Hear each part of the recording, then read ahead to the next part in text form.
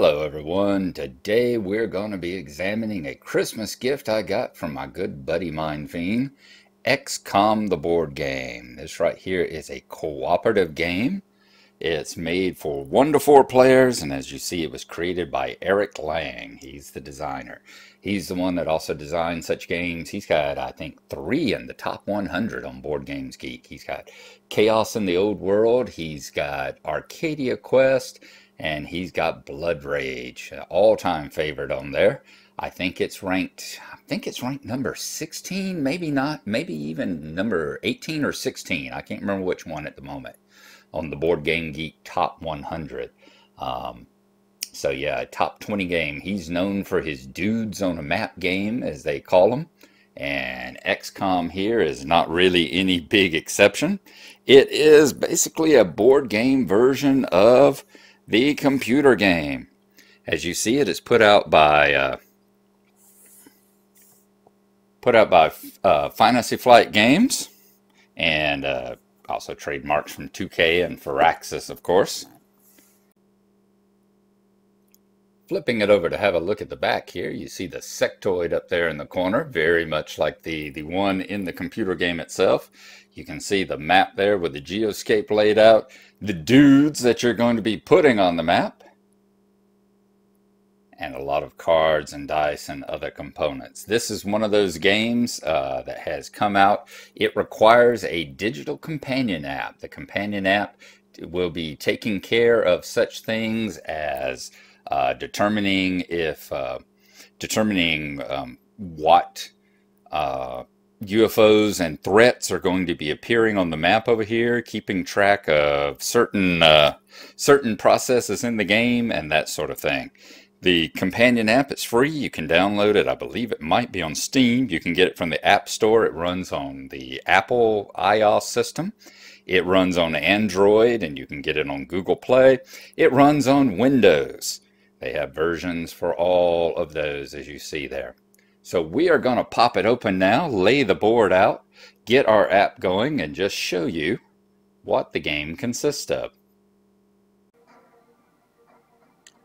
And here you go with the XCOM game set up, the board laid out. We've got our computer set up over here with the app playing on it. I definitely need to turn the music down for whenever I'm actually playing here. I'll go into the menu and do that. As you see, you've got the main map board here in the center. It has such things as what the current crisis card is, and we have a crisis deck, much like other co-ops, and much like XCOM, the computer game. You have crises that happen during each turn.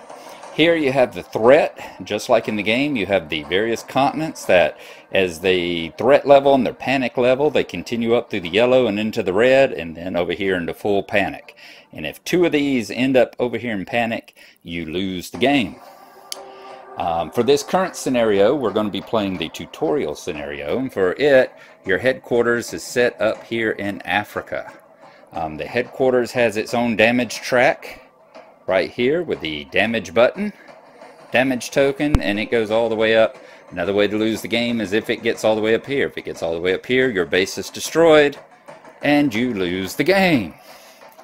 So many different ways to lose the game here.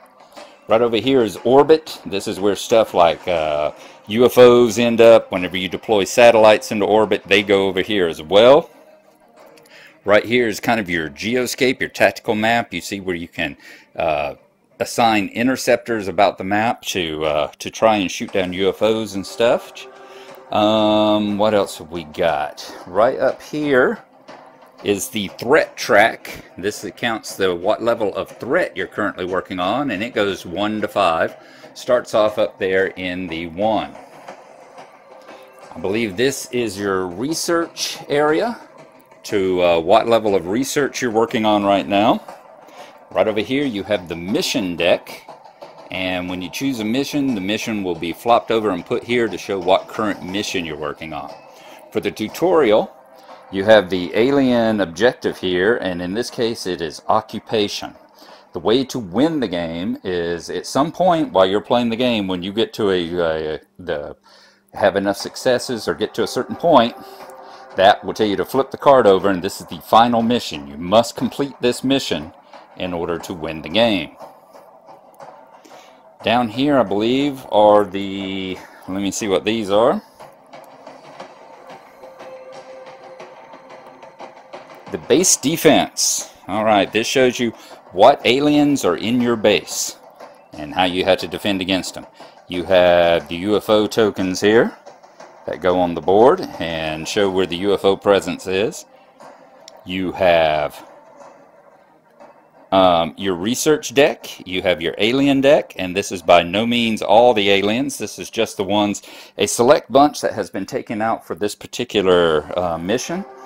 Every scenario uses a different bunch of aliens. As you see here, there are a lot more that we are not using in this particular fight. And then down here, well, of course, you've got the app running here. We're about to begin phase 1, the timed phase, round 1 of the tutorial mission. Come down, you've got your dice, you've got your credits, you've got your success tokens, you've got the 4 different players, which are laid out here across the bottom. Obviously, if you're playing one player, you have to forehand it and play all 4 roles. The first one is the commander. He is in charge of funding, crisis, and global defense. He's the one that he starts out with 6 interceptors and he decides where they go. The central officer is the one who's in charge with the app. He's the one that spawns the UFOs on the board. He sets out the satellites on the board. It keeps track of the threat level and informs the other players what the app is telling them to do. The squad leader here, he is responsible for choosing the missions, deploying the soldiers, and defending the base. And as you see your assets, you start with 2 snipers, 2 heavies, 2 assaults, and 2 supports that you can do. This in the middle is your recruitment pool. You have 4 more soldiers and 2 interceptors to start with that you can recruit to add to your forces. And then you get the chief scientist down here. He is responsible for research and salvage. And as you see, he has 8 research tokens. Okay, so there you go. That is an overview of the game. Shows you what it's all like laid out. I am going to work my way through the tutorial mission. And then once I get comfortable with the roles in the game and all, we will play an actual game on easy level. The thing on easy, there's different levels. There's easy, medium, and hard. Maybe even more than that. I haven't dug into the app deeply yet. But on easy level, you have unlimited pause time. So during the time phase, which we're fixing to go into over here, your players have X amount of time. You have like 30 seconds to get all your jobs done. You have really hectic little, you got to bust ass and decide what you want to do. And as I say, sometimes the best move is not the, making the best move too late is not as good as making a move on time. But on easy, and like I said, especially with being a brand new player, and this is my first playthrough and all, I would definitely be playing on easy mode so that we can get unlimited pause time. So there you go. That is the components. It's an absolutely beautiful game. I'm hoping it's going to be as fun as it looks. And we will see you next time when we get ready to play it.